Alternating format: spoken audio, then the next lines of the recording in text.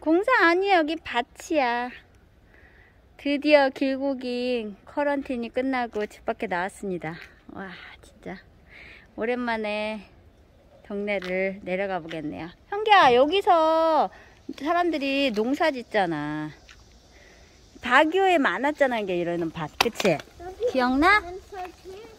바교에 이런 밭 많았던 거 기억나? 여기 농사해? 응, 농사 빰. 거기 팜이야? 빰이야. 여기서 농사 지시는 분들을 빰이라고 하는 거야. 그래서.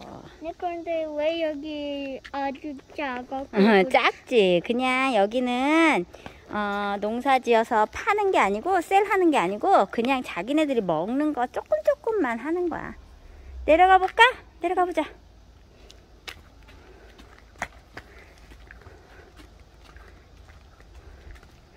나오니까 좋아요, 아들. 덥다.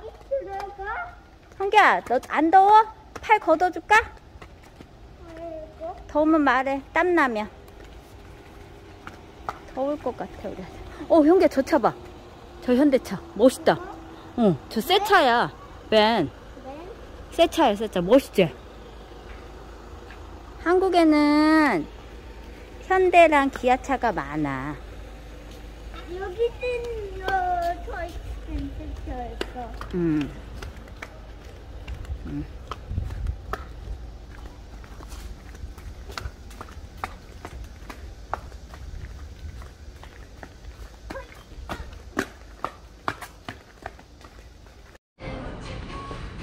우리 아들 몇 년 만에 제대로 미용을 받아보니. 자, 우리 등을 딱 이렇게 붙이고, 그렇지. 이렇게 고개를 살짝 밑으로 숙여볼까요? 앞에? 아, 좋아요. 괜찮아 이거. 전혀 아프지도 않고 간지럽지도 않고 그래요. 멋지게. 내일 저희 그 쿼런틴이 오늘 끝났잖아요. 그래서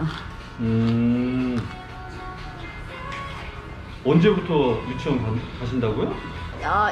일단 전화했더니 자리가 있나 봐요. 네, 있어요. 네, 그래서 오라고 그러더라고요. 네. 그래서 다음 주 월요일 나가서 일단 한번 그냥 가서 방문하고 그냥 바로 가죠. 뭐 다음 화요일부터 그냥.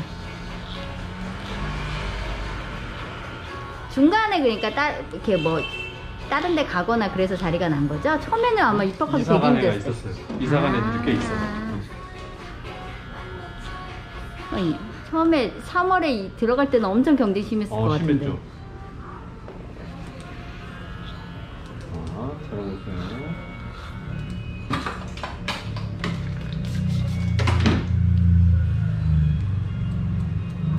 유치원에 보면 하율이라고 있어. 이하율.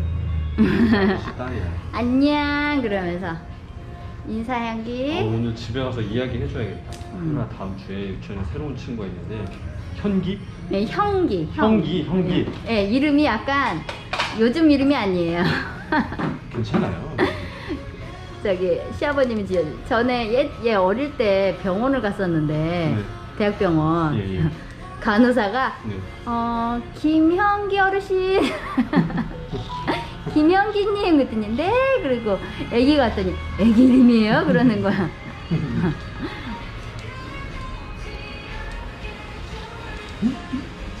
괜찮아. 이렇게만 하고 있으면 돼.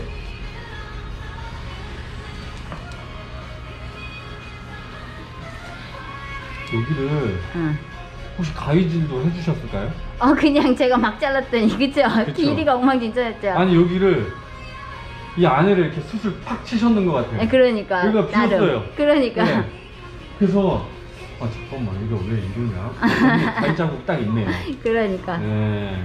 나름 그 유튜브 보고요. 엄청 그러신 것 같아요. 공부한 거예요. 네. 제일 위험한 가위가 숯가위입니다. 네. 잘못하면 안쪽부터 복구가 안 돼가지고. 네. 몇 개월 걸리겠죠. 제대로 머리 자르려면. 너무 안에서 한 이쯤이면 좋은데 그러니까. 너무 위에요. 요거는 이건 좀 시간 걸릴 것 같아요. 시간 걸릴 것 같아요.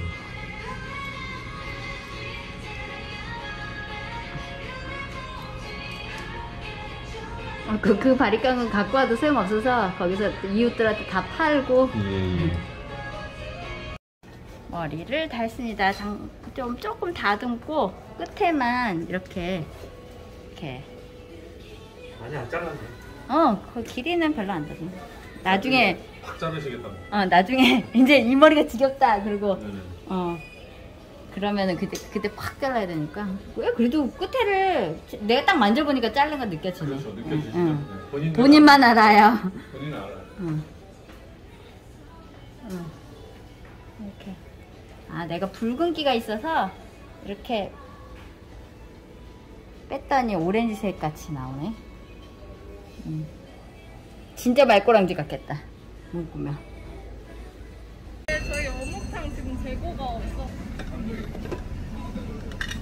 미용 머리를 하고 우리 신랑이 찾아와서 신랑이랑 같이 머리가 이렇으네.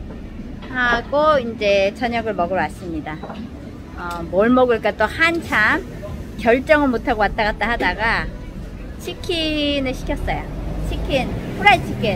후라이드. 한국에도 치킨집이 엄청 많답니다. 필리핀 사람들만큼이나 치킨을 좋아해요. 치킨집 이제 치킨에다가 소주 한잔 하고 하기로 했습니다. 어묵탕을 시켰는데 어묵이 없대요 지금 재고가. 그래서 치킨만 시켰어요. 맛있게 먹겠습니다. 소주를 시켰어요. 소주를 지금 한 잔 먹었는데 한 2년 네, 정확히 생각이 안 나는데 2년 만에 먹는 것 같아요. 근데 아니다, 필리핀에서도 소주 한번 먹은 적이 있다. 필리핀 소주 말고 한국 소주 먹은 적 있나? 그치? 한 번이 있다 고깃집에서 먹은 적 있구나. 예, 취소하겠습니다. 그렇게 오래되진 않았는데 고깃집에서 한 병 나눠 먹은 적이 있는데 이게 이상하네요. 필리핀에서 먹은 소주 맛보다 한국에서 먹는 소주가 지금 안주 하나도 없이 한 잔 딱 들이켰는데 엄청 달아요. 설탕물인 줄 알았습니다. 왜 이렇게 소주가 단 걸까요? 왜 이렇게 맛있는 것일까요? 소주가 너무 맛있어요. 너무 달아요. 소주가 역시 답니다. 맛있는데요. 치킨이 나왔습니다. 저희 아이는 제 폰으로 유튜브를 보고 있고 치킨이 나왔어요. 치킨에다가 소주 한 잔. 저 보통 치킨에 소주는 잘 안 먹는데 오늘 어떻게 하다 보니 그렇게 되네요. 이게 익숙하지 않아서 치킨에는 왠지 막 국물 있는 거를 시켜야 되는데 오뎅이 안 된다니 뭐 어쩔 수 없지요. 저 신랑 기다리다가 떡까지 뜯고 치킨에다가 소주도 맛있습니다. 오늘은 소주가 굉장히 단 날이기 때문에 소주를 마시면서 치킨을 먹겠습니다. 오늘 코런지 풀린 날이라서 이렇게 기분도 내고 그러는 거죠. 동영상으로 찍을까? 볼래? 뭘 봐? 찍은 것도 없는데. 엄마를 보여줘. 딴 데를 보면 돼? 머리 예쁘게 잘랐네요. 머리 누가 잘라줬어요, 연기야? 말불다. 바버샵 가서 미용 선생님이 잘라줬죠? 그 미용 선생님 둘째 딸이 다니는 유치원 다닐 거예요.